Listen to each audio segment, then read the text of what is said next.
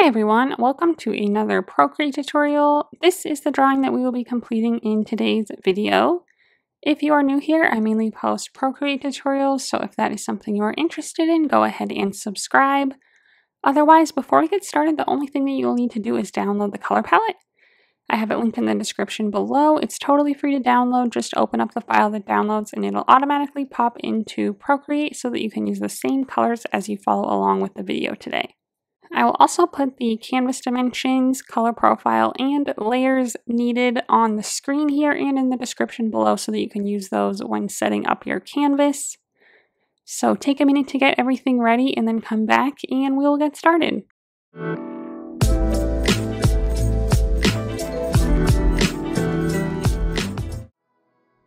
Okay, this is the color palette that we will be working with today. So the first thing that we are going to do is set our background color. So let's open up our layer menu on this background color layer. Let's click on that and then grab the first color on the first row to fill it in with that color. And then next we are just right away going to make our little capsule shape. So to do so, we are going to turn on Symmetry. So let's go to the gear icon. Under Canvas, click to turn on the drawing guide and then click Edit Drawing Guide and click Symmetry. You should see a vertical line. If you do not, you might need to select vertical under the Options menu and then go ahead and click Done. And then let's go back to our layer menu and just make sure that this layer one that we're on says Assisted. If it does not, you will need to click on it and turn on Drawing Assist. But let's go ahead and grab our second color on the top row, our dark blue, and we are going to grab the monoline brush under the calligraphy tab. Let's have that set to about 50%. And I'm just going to, on the right side here, draw a circle shape, hold it down, touch my finger to the screen to make it a perfect circle, increase the size a little bit, maybe just about to here, taking up a good amount of room.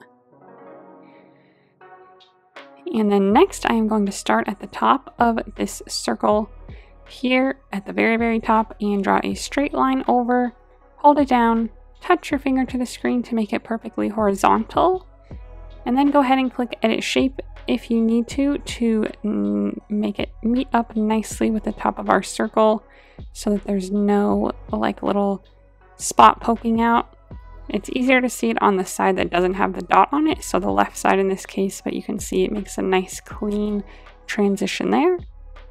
But move it around until you get it into a good spot, and then go ahead and click the brush again, and we are going to do the same thing on the bottom. So at the very bottom of this circle here on the right, draw a line straight over, hold it down, touch your finger to the screen, click Edit Shape, and we'll drag it around until it looks good. Maybe about there. And then let's go ahead and just start filling everything in. If you have any little gaps where you filled it in, go ahead and fill those in with your brush. So we have a nice solid shape here. And then we'll just get straight ahead into the rest of it. So we will grab the arrow tool and we are going to rotate it a good amount, maybe about like this. So it's not quite like 45 degrees, it's a little higher than that. So it's closer to vertical than it is to horizontal, but only just a little bit. And then let's just go ahead and get it closer to the center of our screen.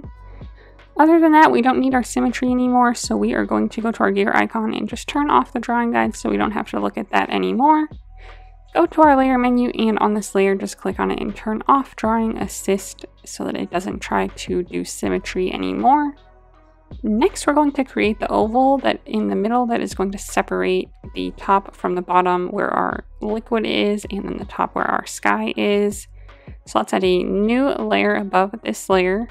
Grab the third color on the top row. Same monoline brush. And we are going to draw a very skinny horizontal oval like this. Hold it down. Touch your finger to the screen and it should snap it to like a perfectly horizontal angle like this. If yours snaps to a circle, you might have drawn it a little too close to a circle shape, so you can redraw it closer to an oval so that you can snap it horizontal like this. Let it go, and then we're going to click Edit Shape, and we are just going to line it up nicely about in the middle somewhere, touching both edges. Adjust your oval if you need to so that it touches the edges very, very closely, like so. And then go ahead and fill it in. And even though we got it very close, it still might be sticking off of the edges just a little bit. So I'm going to go to my layer menu and click on this layer and set it to a clipping mask so that it clips to our background shape here. It did make kind of a harsh line on this one, so I am just going to click my arrow tool and downsize it just a little bit so that it's not so off looking. So maybe something more like that. I'm also just going to move it a little bit and kind of put it in a better spot so it looks to be closer to the middle. So adjust your oval as you see fit. You can even make it a little skinnier if you need to by clicking the arrow tool, setting it to freeform, and then just dragging the bottom or top up or down to make it a little skinnier, and then just place it again in a nice spot like so. Okay, so now I'm going to go to my layer menu. On this oval layer here, I'm going to click on it and set it to alpha lock. And then I'm going to grab the fourth color on the top row, and I'm going to switch my brush to the soft brush under the airbrushing category. Let's set the size to maybe 5, 6, 7%, somewhere in there, pretty small. And I am just going to start kind of working from the center of my oval and then towards the edges. Not going all the way up through the edge, but just trying to kind of lighten it a little bit so we kind of get a faded white edge here with a blue center.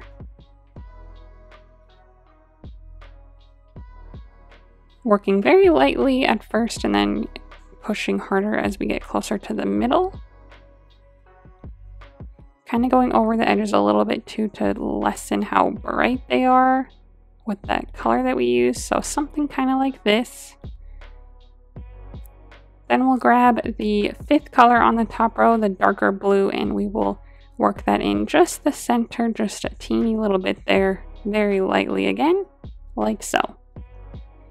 If you're having a hard time getting it to be very blended, what we can do with alpha lock turned on already is go to the wand icon, hit Gaussian blur, and then slide this up a little and you'll get a nice like blur of colors that might work a little better for you if you're having trouble getting it to be very like gradual and soft.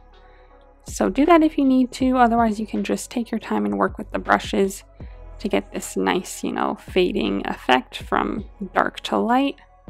You can even go back in with your brightest color. If you went too far, you can grab the third color on the top row and start from the edges and work your way back in if you need to. Or grab the fourth one if you need some more work there. And then go back to the fifth one as needed as well to add more of that to the center. And now we are going to fill in the water area of our capsule. So this part is going to stay this dark blue. This is our night sky. But now we will go back to our capsule layer now. Click on it and turn on alpha lock. Grab the fourth color on the top row. Switch back to our monoline brush under the calligraphy tab. And I'm just going to draw a line from side to side, kind of here right behind my oval, so that I can fill in the bottom section of my pill with that color.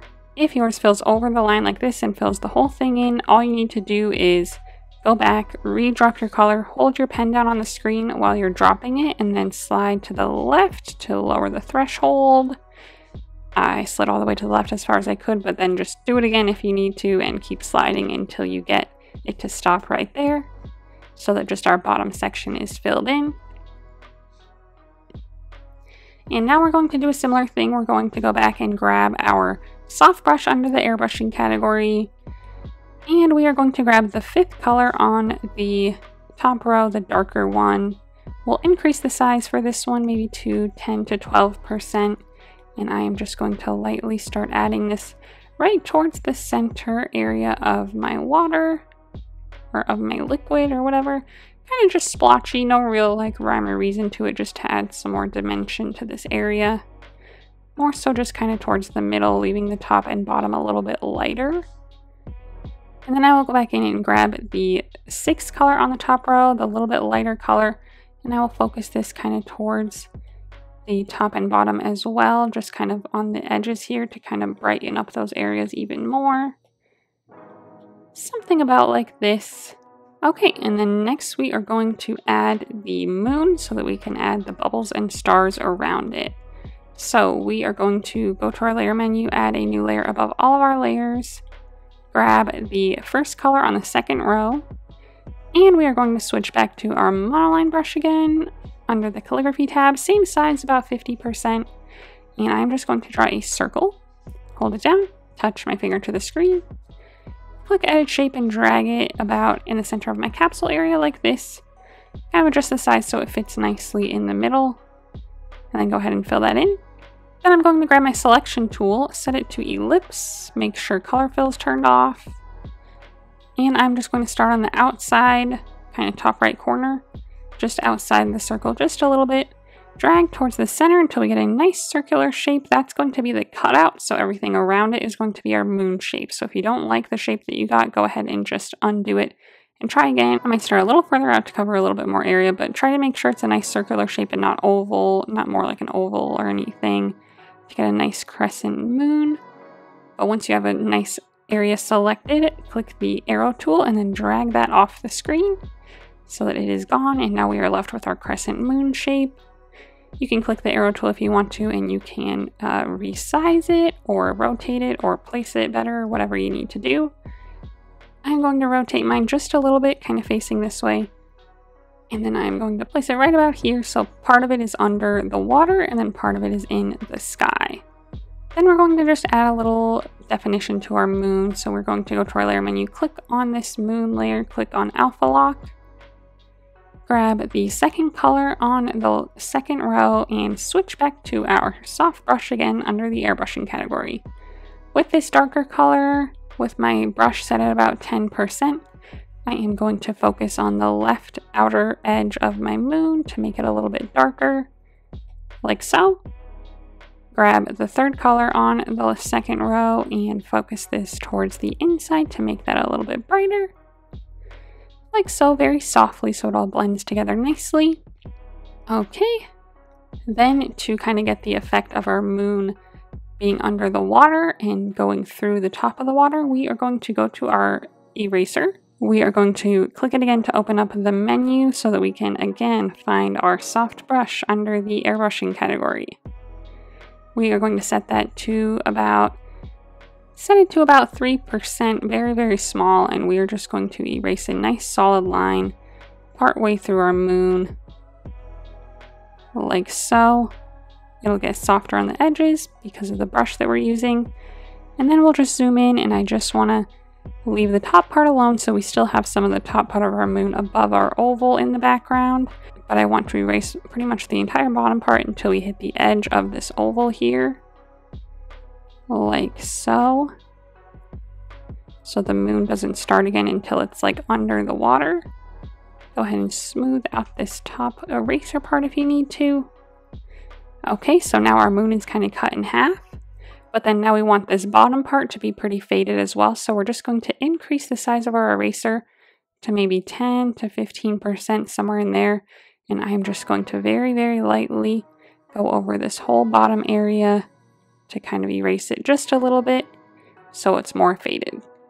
Okay, and now we're going to add a glow to our moon. So we are going to go to our layer menu, slide left on this moon layer and hit duplicate. The bottom one that pops up, go to that one. Alpha lock is already turned on. Grab the fourth color on the second row, the lightest peach color. Go back to our layer menu, this bottom moon layer, click on it and click fill layer. Now you can see this layer filled in with a lighter color.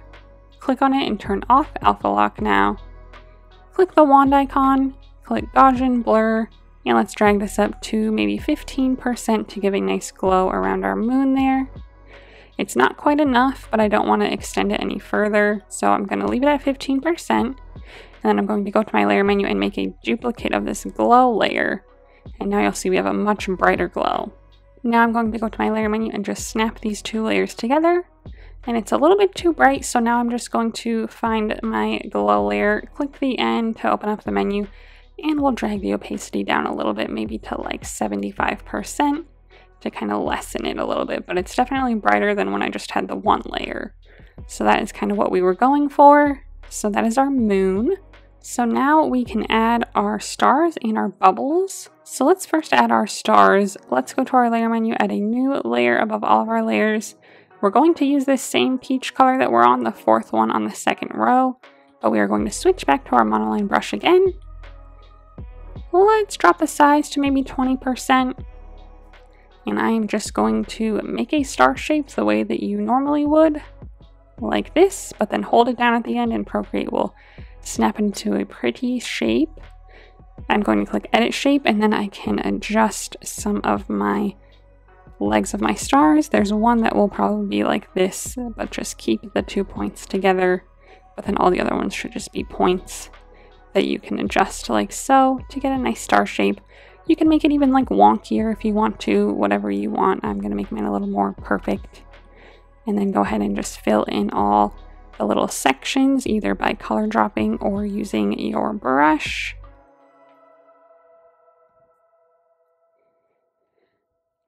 Perfect. It's a little big, so I'm just going to click the arrow tool, set it to uniform, and downsize it just a little bit. So we're going to have 3 of these guys. So let's go to our layer menu, make a duplicate of this star layer. Click the arrow tool, and I'm just going to downsize a little bit on uniform and rotate it a little, and then just kind of place them around. So we'll do like a smaller one here, make a duplicate of the bigger one again, or either of them, really doesn't matter. And then I will just rotate it a little bit in the other direction and place it down here, like so. Then we'll go to our layer menu and snap all 3 of these stars together so they're all on the same layer. Slide to the left and hit duplicate so that we can add a glow around these now. This bottom one will be our glow layer. We're not going to change the color at all. This is a good color for the glow as well. So we're just going to select the bottom one, click the wand icon, Gaussian blur, and let's just drag this up to maybe 10% to add a little bit of a glow there. Okay, let's add some more tiny stars around it now. So let's add a new layer above all of our layers. Grab the 5th color on the 2nd row. Same monoline brush. We're going to set the size to maybe 60% to make some bigger stars. So I'm just going to make some dots all around the sky. So yeah, we'll do a few of these like bigger ones. And then I'm going to drop my size to 30% and make some smaller ones as well.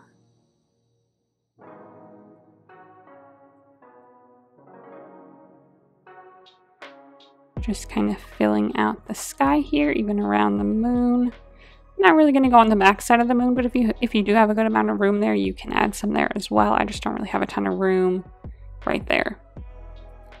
Then we'll go to our layer menu and again make a glow. So we'll make a duplicate of this little stars layer, the bottom one, select it, click the wand icon, Gaussian blur, and we'll probably only go to maybe like 5 to 6% to make a little glow around those as well.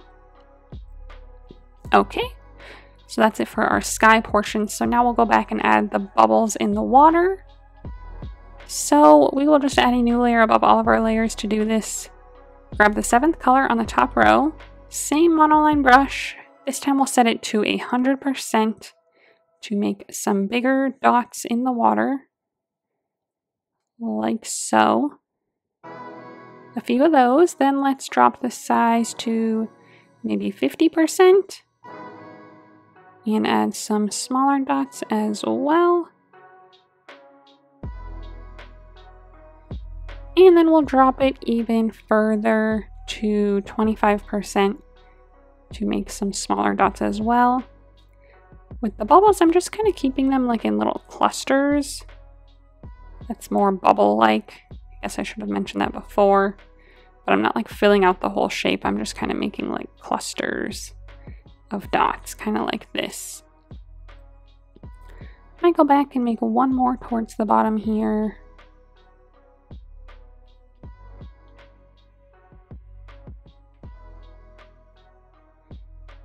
So add as many or as few of those as you would like, and then we will move on. So the next thing that we're going to do is kind of make the little edge of our capsule here that makes it look more realistic. So we are going to go to our layer menu. We are going to make a duplicate of this main capsule shape layer. So slide to the left, hit duplicate. Grab the bottom one and drag it all the way to the top. I say the bottom one because if we selected this one where this clipping mask is, it might have ruined that. And we don't want to do that. So make sure this is still clipped to your main pill layer. You can't see any of our other beautiful stuff because this is on top now. This layer is already set to alpha lock, but double check that yours is. And then grab the third color on the top row and go back to our layer menu and click on this layer and click fill layer. So we have a bright white capsule now. But we are going to do a similar thing that we did with the moon and the oval and kind of just erase the main area of this so we just get the white edge left. Grab our eraser tool, make sure it's set to the soft brush under the airbrushing category. Let's set the size at about 15%, and I'm just going to start in the middle, pushing down pretty hard so we can now see our pretty picture. And then as I get closer to the edges, I'm just going to very lightly, kind of in a circular motion, work my way towards them because I don't want to erase all of it. I want a little bit of the edge showing, a little bit of the white showing, and I kind of want it to fade out as we get closer. If you need to lower your brush size at all because you're having trouble, please do so. But I'm even going to go over the edge a little bit because the bright white is a little too bright in areas. So I'm going to get really close to the edge. And then I kind of just very, very lightly go over the whole edge there. So I'm just going to do that all the way around. Just again, following my circle shape when I'm over here and then kind of following my straight lines when I'm closer to the edges.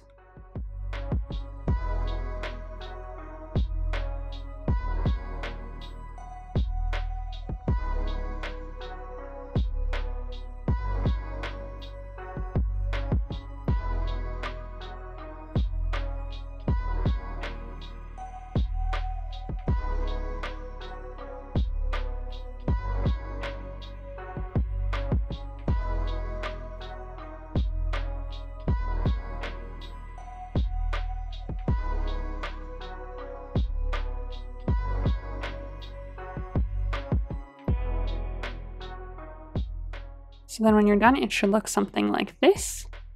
And then the last thing I'm going to do is just add a little bit of like a shine around it to kind of add to our 3D-ness. So let's add a new layer. Same color, this third one on the top row, and we are going to switch our brush to the soft airbrush under the airbrushing category. So not the soft brush that we were using before, but this thinner one down here, soft airbrush. Set the size to maybe 25 to 30%, and I am just going to kind of more in on my pill layer, like so not touching my edge, but more inwards. I'm just going to kind of make some little lines and curves in little sections. So like this to kind of mimic the shape of my pill. And then I will do the same thing down here.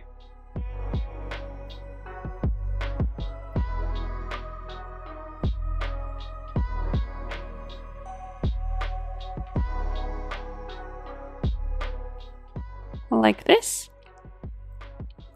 So I just added a teeny bit of that. If yours ended up a little too dark, you can always go to your layer menu, click the N on this layer, and drop the opacity down to kind of lessen the effect of that.